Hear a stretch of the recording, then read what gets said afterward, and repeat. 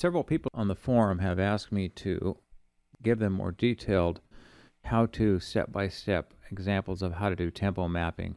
And tempo mapping is a great, one of those kind of hidden gems. Once you figure out how to do it and you start to use it, you'll use it on almost everything you do, whether you're a songwriter or a remixer or a producer.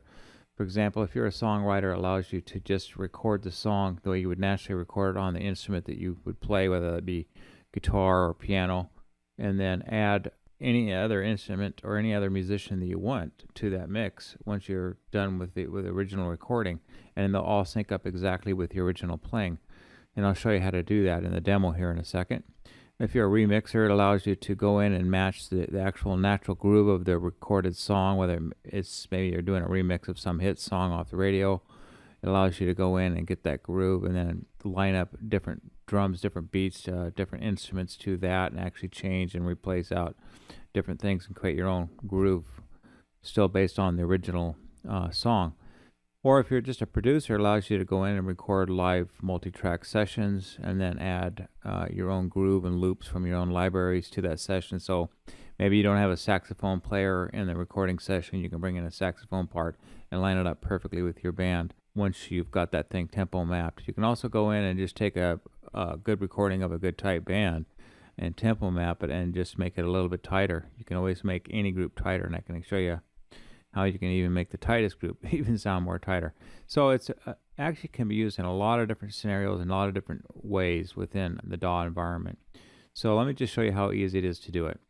Here's a recording of a guitar part I played. This is done with no tick track, no alignment whatsoever to where I'm at on the grid or tick track or anything.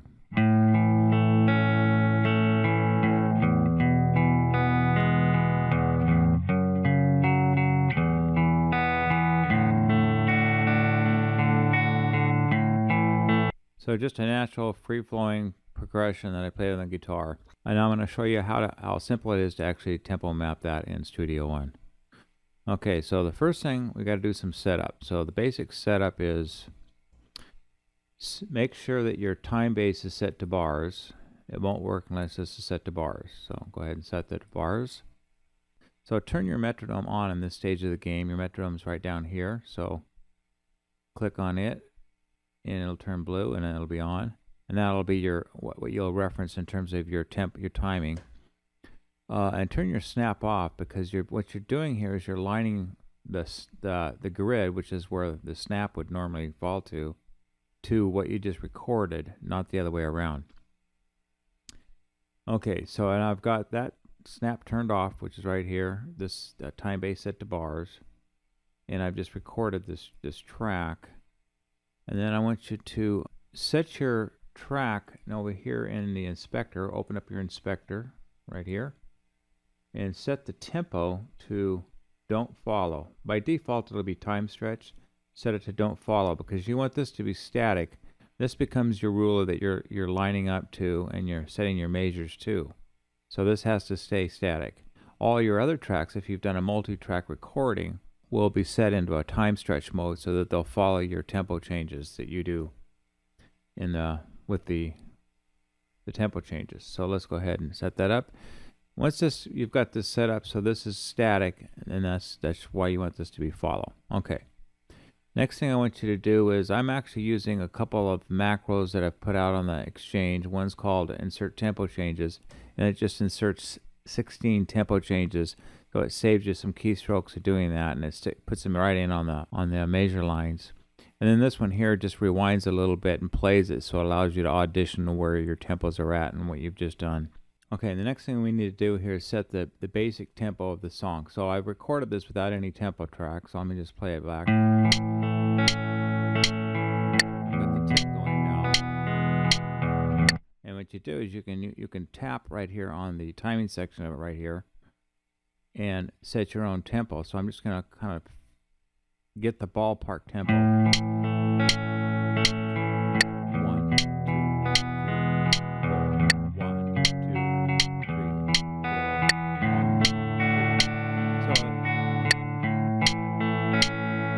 know the ballpark tempo of this performance is around 79 to 80 beats per minute. So once I've got that, I'm going to go ahead and line up my performance to a line measure. It doesn't matter what measure you do. I'm just going to pick measure 2 here, just as long as you line it up to something, one of these measures. So here you see the measure 2. I'm going to go ahead and line this up to it. And the way you do that is I'm going to trim this back so I can move it over, and then zoom in to measure 2. And I'm just going to drag it over until I visually line up that with measure 2. You can pull it out and get it a little more accurate if you want, but it's probably close enough right there.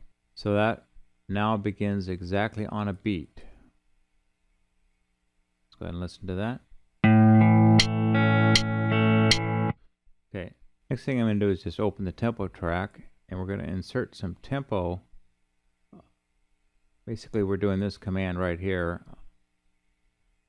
Insert tempo change. Only I've written a macro over here called tempo map, which you can download from the Exchange, which will automatically insert 16 of those at a time each time you run it. So it just saves you some keystrokes. So I'm going to go ahead and line this up with the beat 2.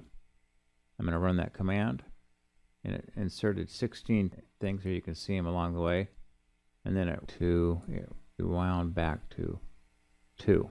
So let's just go ahead and listen to that, and we'll start our tempo mapping process.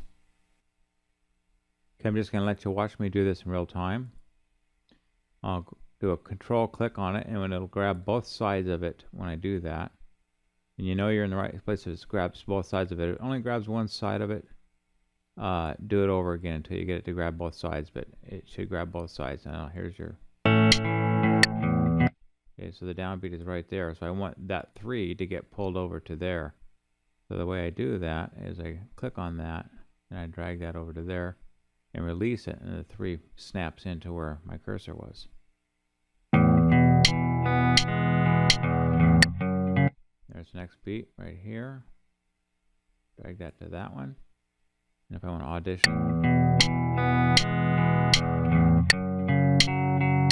this one's a little off. I'll do a little more tweaking on it.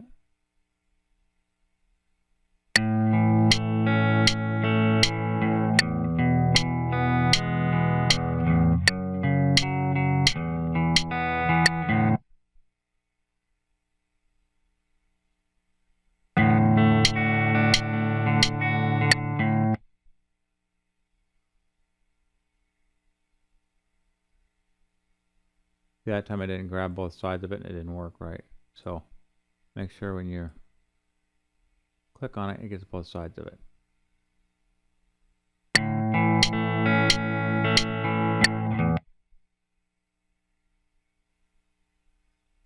And you don't have to be exactly right. You can go through and fine tune it later on, but you kind of want to get it. Oops, I misdrug that one. Do that again.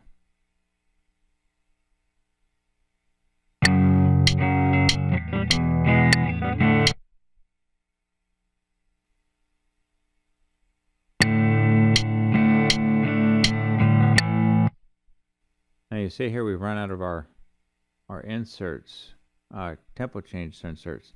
I'm going to run the command again. Let's stick 16 in there.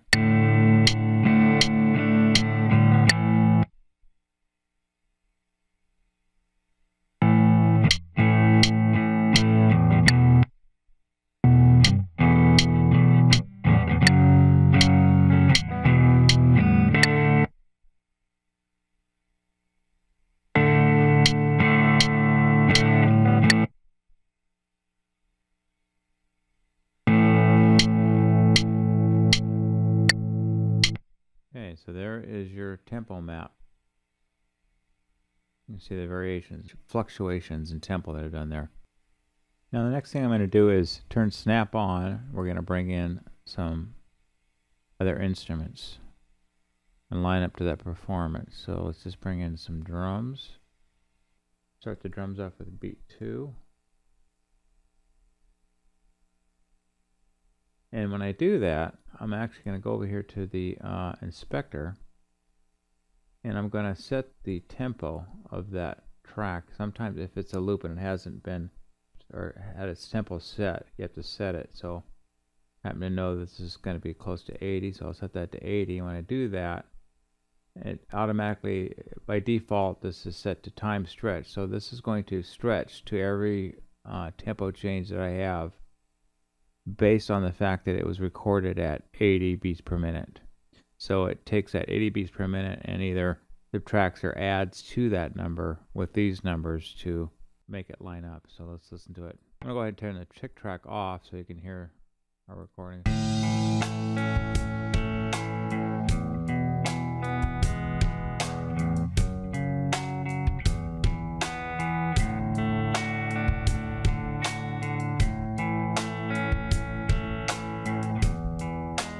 So you see that lines up perfectly with my recording, even though I just did my recording free form, not listening to anything. Go ahead and drag a bass in.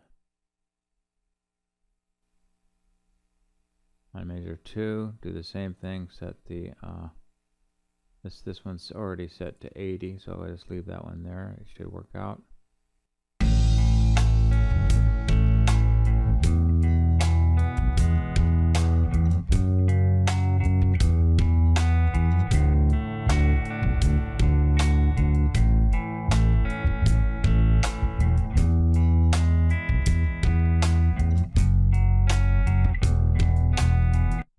I'm going to bring in a piano.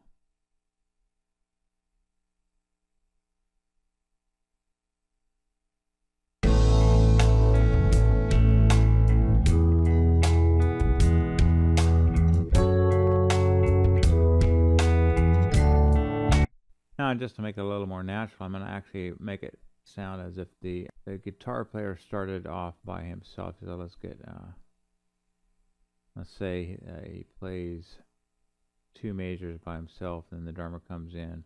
So the drummer and the bass player then come in with him. And then I'm going to drag in a guitar part. And we'll line it up with the beginning there, and then let's just say it comes in with on measure 4 there. Zoom out to see all that.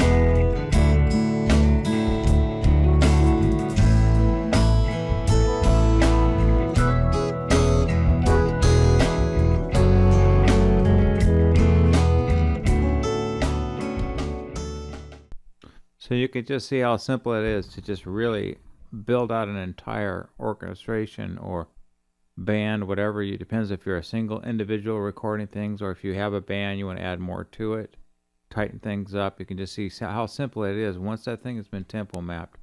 So the key to that thing is making this tempo map that lines up with every change and fluctuation that you've recorded in the natural song. There you go. That's how easy it is to do tempo mapping. Remember to download these 2 from the Exchange. I will go ahead and leave the instructions step by step, and you can hit pause on your video and look at these closely and just follow them step by step. Give it a try. Once you've done this once or twice, it gets pretty simple. You can today with Studio 2.5 and improvements, what they've done, they made a huge improvement on this little command right here, which allows you to move this around. And with that, you can do tempo mapping 125% of the time it takes for this to play the song to actually map the song. There you go. Give it a try. Thanks.